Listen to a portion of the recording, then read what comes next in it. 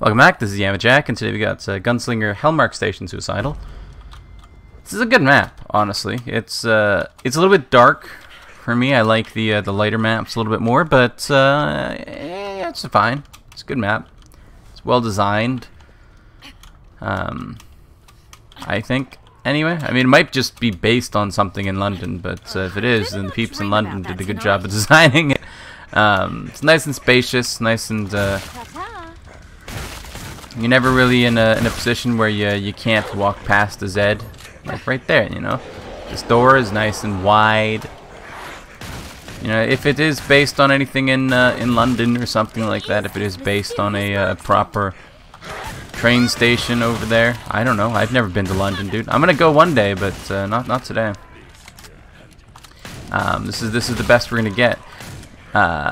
They probably increased the size of things a little bit, is my guess, or decreased the size, but probably tweaks things around a little bit to make it a little bit easier to fit inside the thing. I don't know who made it, if it was a community-made map or if it was a Tripwire-made map, whatever. I don't know, but it's a nice one. I like it a lot.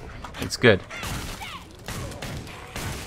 It's not up in the like favorite maps. That's definitely going to Spillway, Steam Fortress. That's about it. Desolation's pretty good too, but a little bit too dark for me. And I know. Look, Desolation, they made it brighter than it was supposed to be. You know, they definitely brightened it up a little bit. It was supposed to be like super dark, and you're supposed to have to go and get the things, turn it on, you know, the generator. Like, I understand that. I still think it was too dark though. I like the brighter maps for sure. You know, I'm not into the whole, you know, darkness and creepiness and stuff. I like the very visible, and Hellmark Station is for the most part fairly bright, fairly easy to see, and I appreciate that, you know. I appreciate that a great deal. It's I'm never stuck in somewhere and I'm just like, yeah, I can't see unless like a bloat's, you know, bloating all over me. But you know, how often does that really happen, right? Anyway. Today I've got another 4 KF2 episodes to record, including this one. It's yeah, I got the stream coming up. It's a big day. It's an exciting day. It's been a while since I've really done like a lot of recording in one day. You know, this week I did not do a lot of recording on any of the days, so it's definitely been a while, and so I'm excited about it. You know, I like the recording. I've mentioned it before, but I enjoy this. I like what I'm doing right now, and I find it fun, and so it's nice to be able to sit down and get this done again finally. Because for a while there, I was not feeling up to it. I was not feeling good. Not feeling happy and inspired and dedicated and motivated. It was you know, getting the bare minimum done, and at times even getting less than the bare minimum done. At times even making a negative progress, you know. So it's geez, dude. At times, you know, it was but I'm here now. We're making some good videos. I'm having a good time, and that's nice. We've got the Monster Hunter stream going on. I'm happy for it to be Friday, not because it's Friday and I don't have to work tomorrow, although that's not hurting. But you know, largely because it's Friday today, and I get to have fun recording, and that's more important to me than the weekend is, honestly. So I'm gonna try and get at least one Yama Jack tries done today, because there's just a few games that I really want to try, but I'm not sure I'll have the time to make it happen, because you know, there's a lot of stuff to do today, so we'll have to wait and see. I got the Gunfire Reborn stuff. I'm not sure. Like, at the end of the day, I've also got to worry about my voice, my personal. My throat and all this kind of stuff. Have not been working on my voice, by the way. It's kind of I don't know. It's kind of weird being I guess we're talking about trans stuff today. So I'm trans. If y'all haven't known, you got like y'all are getting launched, dude. How's that feel? Probably feels sick. In both the you're probably sick after that, and in the like, dude, that's like I want to do that. Feels like Steam Fortress when you go up the big ol', I want to call it an elevator, but it's a spaceship. And you get to jump through it, and you go. Oh, it's good stuff, man. So I'm guessing the way that this works is they probably spawn outside, and then fall into like a portal that just kind of yeets them into through here. Is my guess. That's probably how it works, right? I bet it is. That's how I'd do it if I were doing this. Because I don't know if you can make them spawn in a portal. I think you have to put them in somewhere, and then maybe they spawn behind it or something like that. I don't know, dude. I don't know, man. Anyway, we're gonna be talking about the trans stuff today, I guess, because that's a topic to talk about. It's I mean, it's probably a depressing topic, but I don't know. We're gonna do it anyway. I don't really care about your head being popped. I just care about you dying. It's weird because I've been doing the whole transitioning thing like really slowly. Like I've been doing it for 2 or 3 years now. I can't remember. And like this is still my voice, you know. And my you guys don't know what I look like, but my face is definitely still needing some work. I currently have, you might be able to hear, I'm currently facial hair extravaganza here.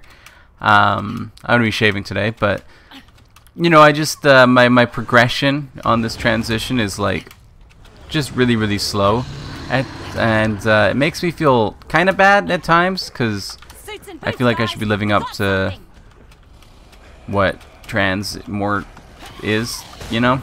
But then at the same time, I kind of think, you know, whatever. Like I'm working at my own pace. I'm in no rush, you know. I've said it before, but I'm patient. I have patience I have patience in droves, you know. Like I'm happy to wait for years to get something, you know. Like that's I don't consider that to be like a long wait, you know. Like not a super long wait anyway. And yeah, I just kind of it's kind of funny because I see people who have started transitioning like after me, and they're like, you know, these beautiful women and having a good time and stuff, and I'm like, yeah, I'm not there yet. So it does kind of make me depressed because I know that I could have accomplished more in the time that I have, but at the same time I feel like I don't feel as bad about my life really, so I kind of don't mind it so much. But I do want to get started on, I do want to not get started. That's definitely not true. I have I have been started for a very long time, but I do want to, you know, start getting a move on this stuff, getting stuff progressing a little quicker. I've kind of been putting it off until I've lost weight for a certain period of time, because like I don't think I'm gonna be happy. Like feminine or not, I'm not gonna be happy if I'm fat. You know, like that's not gonna happen. So I've kind of been putting it off for a bit, just because like there's so much time before I've lost the weight to get to a weight that I'm happy with. So it's like, well, whatever, dude. Oh, did I hit it? I think I hit it, but I don't think we one-shot him. We hit him. I know we hit him. I don't know if we hit a head.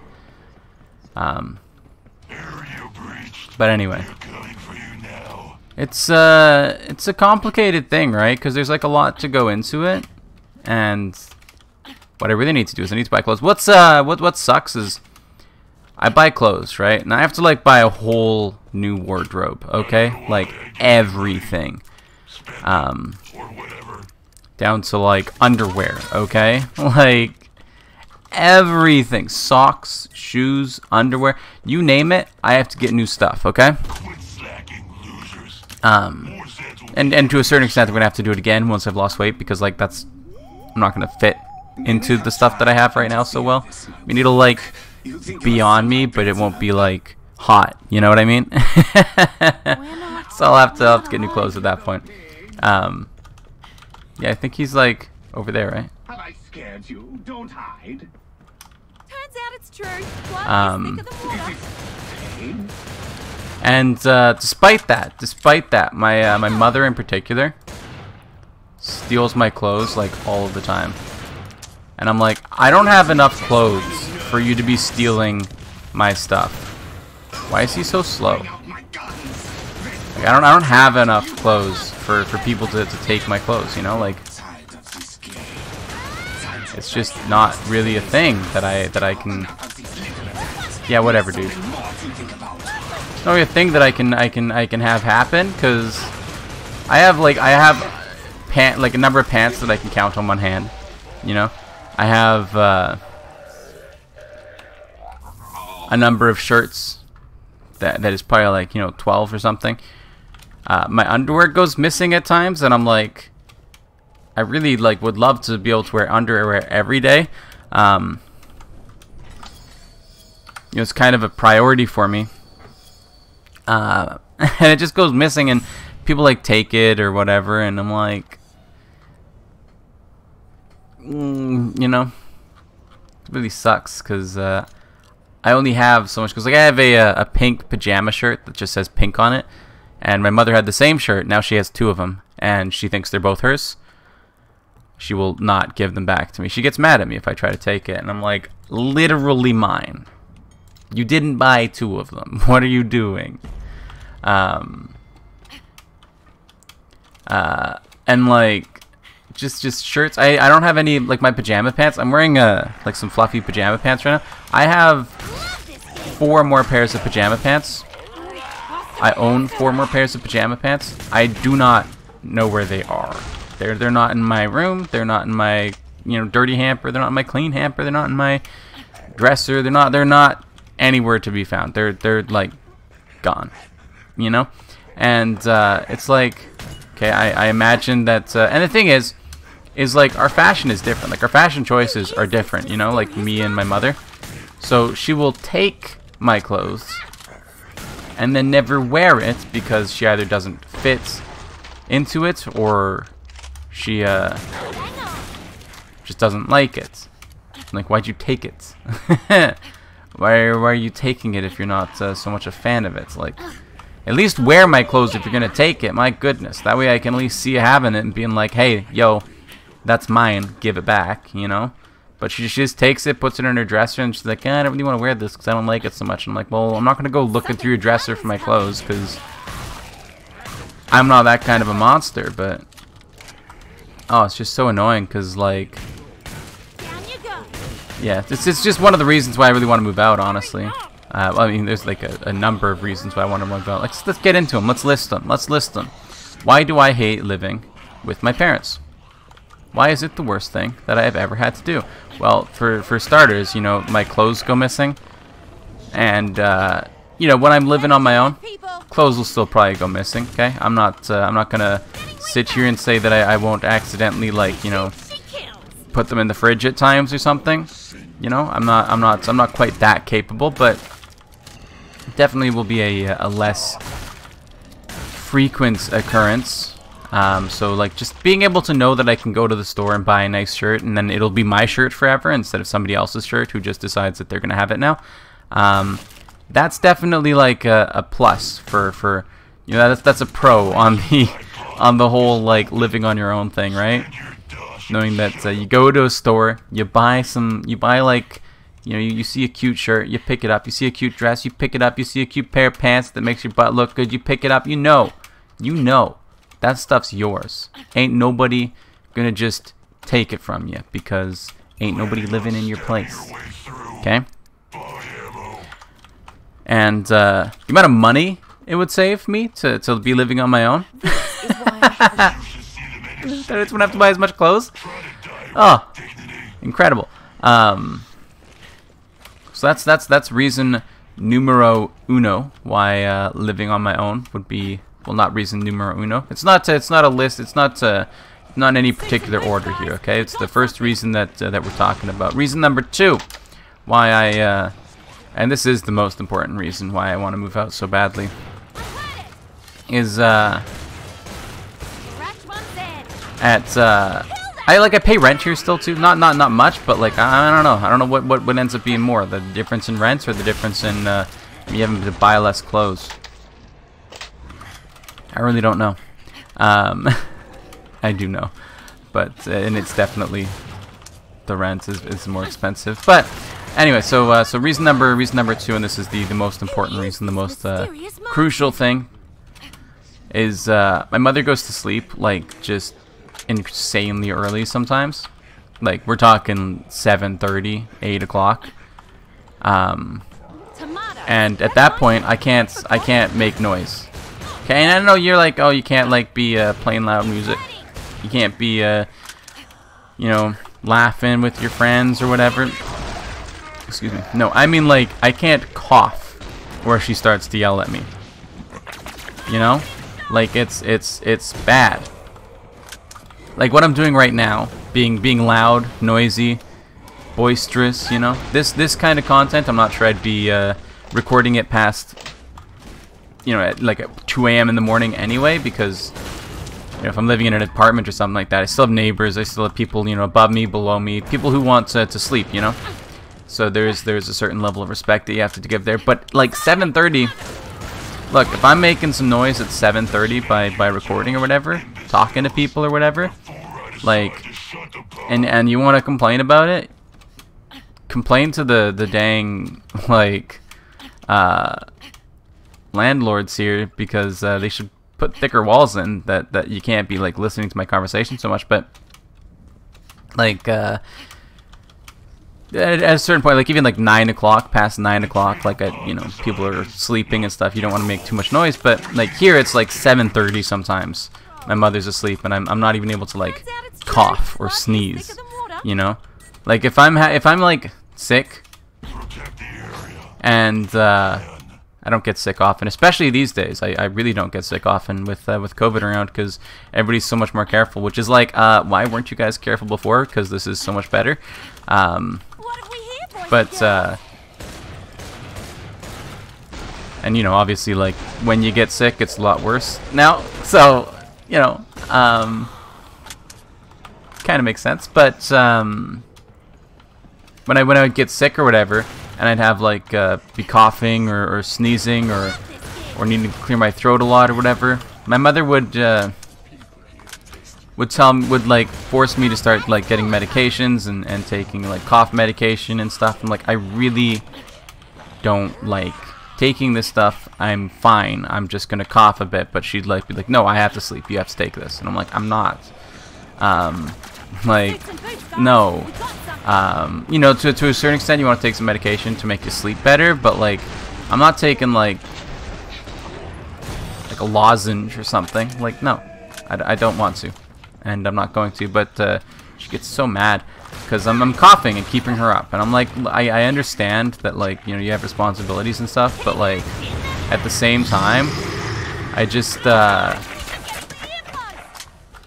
want to be able to talk to friends or whatever at like 7:30 at night, and not have somebody like screaming at me to shut up. I want to be able to cough and not be like, uh-oh. You know what I mean? Like, it's just really annoying. So like there's the noise level that I can have past like 8 o'clock is 0, you know. I squeak my chair sometimes, and I'm like, oh god, is she gonna scream at me? And it's like this panic that comes from being concerned about this is just so unpleasant as well. So it's like just bad all around, you know. Anyway, so that's reason number 2, and it's definitely the most prevalent reason why I really hate living here, is just because, like, I don't get to do what I want at like 8 o'clock. Like, I have to be quiet, which is why I love Thursdays so much, because she works late, and then I get to make noise a little bit later till like 9:30. I'm like, that's a good time, right? That's a good time to be shutting up and not making noise for people, you know. But it's just it really sucks. So I want to get out of here. And I can't even blame her so much because like she has to sleep and pay for mortgage and all this kind of stuff. But like at least if I were like renting a place out, I'd be able to be like, we're both paying for this rent. We're both just as important here. So you're just gonna have to learn to deal with it, I guess. I'll put up some sound stuff on the ceiling, I guess, if you're really bothered by it. But like I'm living my life here, Whereas here I'm kind of like I can't do that so much because I have to recognize that she also has responsibilities and stuff, and I have less responsibilities. So that's reason number 2. Reason number 3 is I wake up in the morning, and the first thing I do is I put clothes on. Right? First thing I do is I generally speaking anyway, not always, and but generally speaking is the first thing I do is I put clothes on, right? At least one of the first things I do is put clothes on. And if I were living on my own, I could remedy that. I could remedy that with not having to wear clothes as much, and that would just be a more comfortable experience, to be able to be like, yeah, I don't really need to put on like, I can just wear underwear. It's fine, throw on a bra and chill out. It's fine,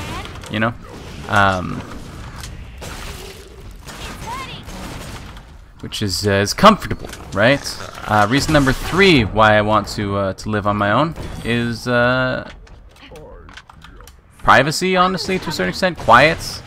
I'm talking like I want to be able to make noise, and then also like I want to be able to remain quiet. Like my father's working on something in the garage. I live in a room that used to be a part of the garage. They just put up a wall. The old homeowners of this building put up a wall in the garage, and then made like a spare room, and we turned it into my bedroom. And this is where I live. It's where I spend the vast majority of my time because I don't want to be a part of anybody else's lives really here so much. Yeah, it's not that I hate them, you know what I mean? Like I want my own thing, and if I stay in my room and don't leave, I get to kind of pretend that I have my own thing, So my father is working on something, and his workshop is the other half of the garage. So when he turns his compressor on or whatever, when he's hammering away or painting or doing whatever, I hear it all, and it's so noisy. And he'll start doing it at like 7 or 8 in the morning, and I'm like, I just wanted to sleep. And again, if you're living out in an apartment or something like that, people might make noise and stuff, but it's not going to be a compressor like 6 feet away from your face. It's going to be some people, maybe getting under the blankets and moving the bed around a little bit, if you know what I mean. It's not going to be as disruptive, even though it could still definitely be a thing that happens. It won't be as bad, and it'll be an improvement, right? So that's another reason why I hate living here. Let's see, what's another one? Oh, it kind of ties into the last one, but I don't like having to see people every day. Like I'm more of an introvert. Having to see people every day is a lot, even if it's my family, especially if it's my family. Having to see them every single day is more of them than I want to see.